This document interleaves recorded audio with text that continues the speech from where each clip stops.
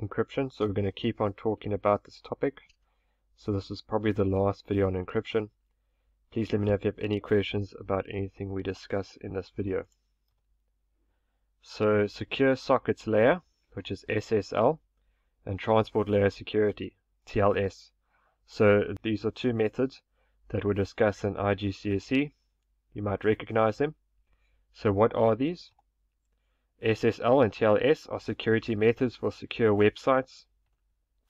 They use asymmetric encryption. What is disk encryption? So disk encryption will encrypt every single bit of data stored on a disk.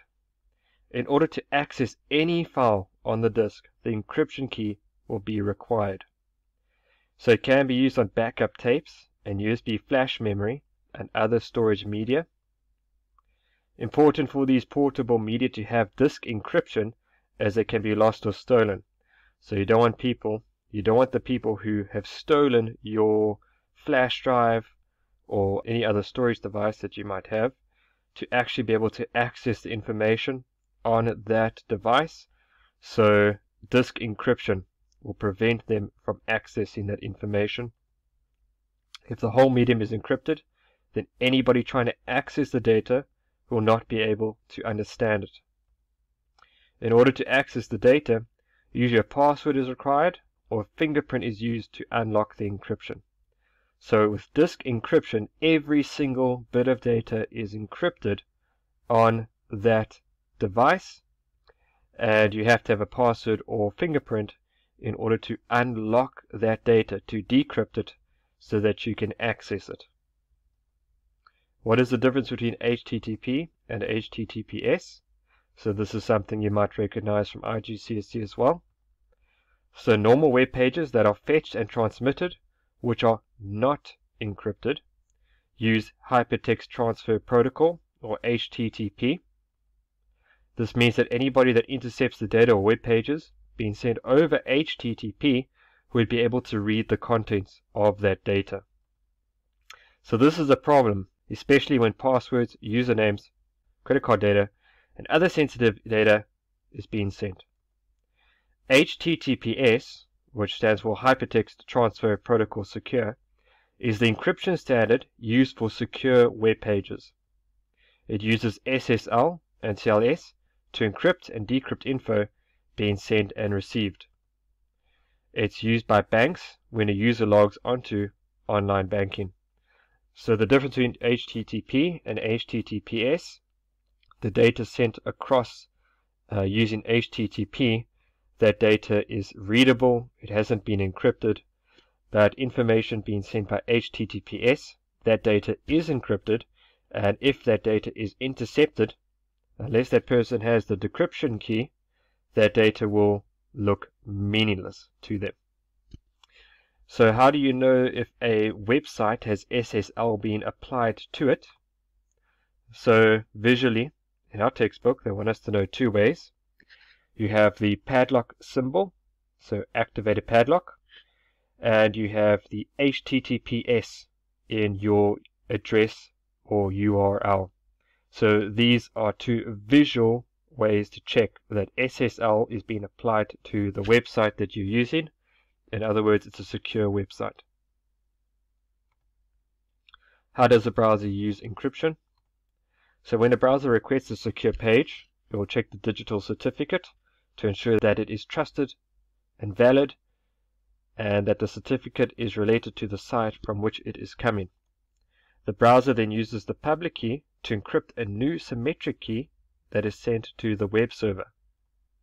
The browser and the web server can then communicate using a symmetric encryption key, which is faster than asymmetric encryption.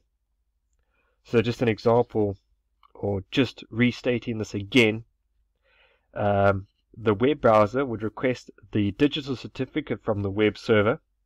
The web browser then uses the web server's public key to encrypt a new symmetric key, and then it sends that symmetric key to the web server. So the web server then uses this private key that only the web server knows. It uses this private key to decrypt the new symmetric key. So now the web server has now the same symmetric key that was sent to it by the sender. So the browser and now the web server both have the same symmetric key. That means they can now use symmetric encryption. So the browser and the web server now communicate using the same symmetric key. So just to sum it up, so using asymmetric encryption, so the web server has a public key that the browser can access. So what it does is, using that public key, it encrypts its own symmetric key, because it wants to use symmetric encryption between the browser and the web server, because symmetric encryption is faster.